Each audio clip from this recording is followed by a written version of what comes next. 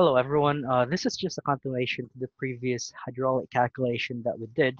You may check the video about the hydraulic calculation. I have provided the link below so you can check it out. Also, feel free to comment your questions if you have one or two. And if you think that I've missed something along the calculation, do let me know. It's greatly appreciated if you're able to do that. Okay, so the last part of our solution, we were able to come up with a total of 178 gallons per minute and a total pressure of 11 psi. Okay, this is the table that we have to fill out. Now, first, the water supply. The water supply is just the supply of water, of course, to our water sprinkler. We already know that the total flow rate would be 178. It's 177.59. So that's going to be the minimum least requirement of volume flow for a water supply. We can input that here is 180 gallons per minute. And the time, that's actually dependent on the type of the classification, the hazard. We're going back to our table. The occupancy in our problem was light hazard. Or to input the time, so we're going to be using 30 minutes. So we input that in 30 minutes. So basically, for the total fire reserve, all you need to do is to multiply the flow rate times the time. So if you have the total fire reserve, that's just equal to the Q hose, the flow rate, times the time. And we all know if we go back to our table, that's 180 here, 180 times 30 minutes. So that's 180 gallons per minute multiplied by 30 minutes. This cancel it out. So we have a total of 180 times 30. If we get our calculator here, so that's 180 multiplied by 30. That's the total of 5,400. Now we actually need to convert this because if you go back to the table, it's in cubic meter. Okay, so let me just do the math here first. Hold on, where's my? All right, so that's 5,400, 400 gallons. This is the conversion factor that I was able to find, 3.78541 liters per gallon. You multiply that by 3.78541, and that's 20,441 liters. There are 1,000 liters per cubic meter. So basically, we have an answer of 20.441 cubic meters. So this is our total fire reserve, and we can input that in our table, 20.44 cubic meter.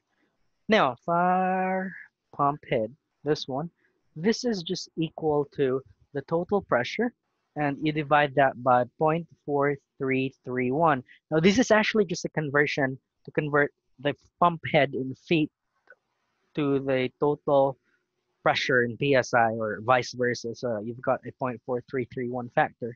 Our total pressure that we solved previously was 10.81 PSI, or we round that up to 11 psi. So we divide that by 0.4331. We get the answer in feet. All right, so that's 11 divided by 0.4331.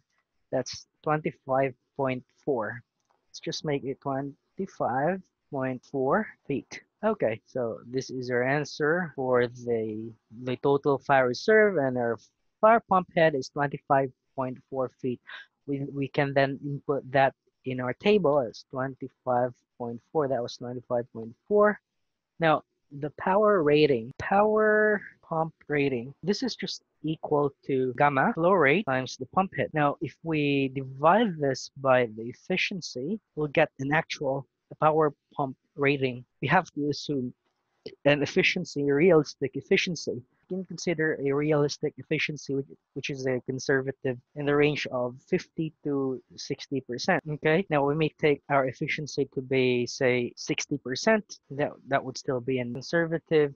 assumption of the efficiency if you're not provided with one. Though you can also use 100%, but we all know from second law of thermodynamics that it's impossible to have a system that's 100% efficient.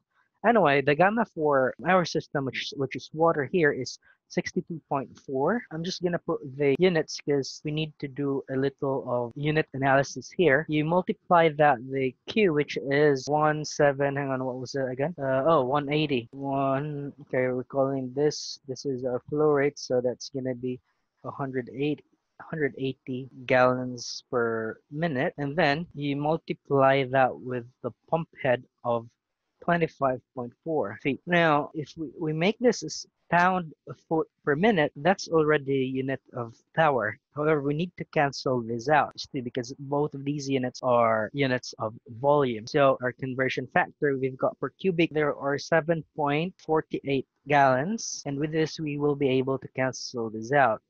And this one.